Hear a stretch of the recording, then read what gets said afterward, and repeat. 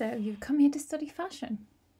From now on, and for the next few years, you will be a fashion student.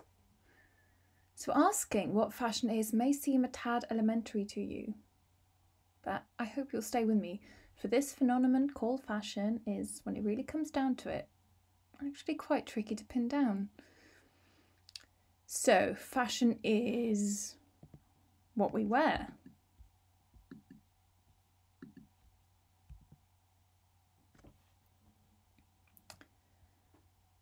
The fashion historian Anne Hollander gives us this definition of fashion. Everybody has to get dressed in the morning and go about the day's business.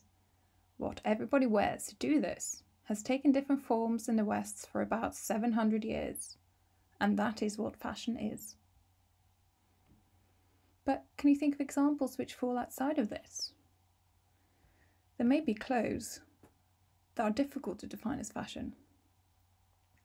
We have recently seen the importance of the physical protection garments to save lives.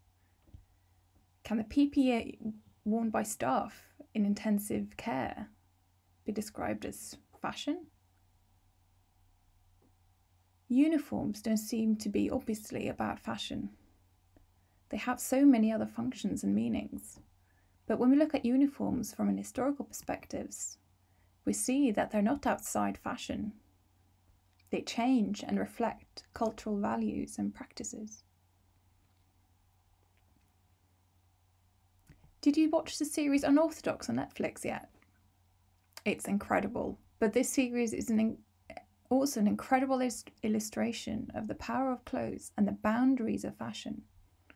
What is worn by the Orthodox community in Williamsburg, New York, can with difficulty be described as fashion, more perhaps like a form of anti-fashion. Clothing here express religious devotion and conformity to community traditions, deliberately setting the wearers apart from Western fashion.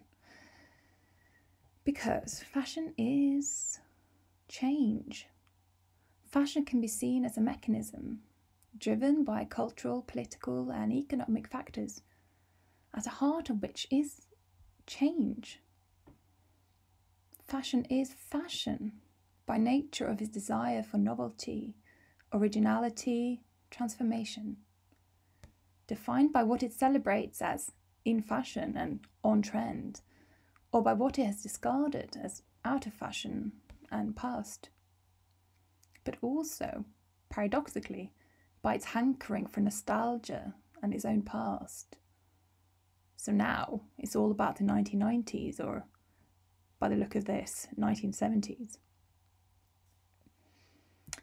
Fashion is an industry. Fashion is estimated to be worth around 1.3 to 1.5 trillion US dollars. Globally, 65 to 70 million people work in the fashion industry, but only a few of them as designers. Fashion is a business which ultimately seeks to make money, and as we know, this profit-driven approach can lead to destructive exploitations of humans and the environment. But fashion is also creative. It is not always about making money, but about creative and artistic expression. It is about our need to somehow visually and materially express something meaningful and beautiful. And fashion is identity. We use fashion to define and find our place in the world. Who am I? Who do I want to be? How do I want people to see me? And we also use fashion, style, and dress to inform us when we make judgments of other people. So fashion is culture. Fashion creates culture, and culture creates fashion. We cannot escape it, so why not harness its creative potential to change culture to become more inclusive and empowering, less destructive and elitist? And lastly, this module is called Fashion Cultures, in the plural because there can never be just one culture.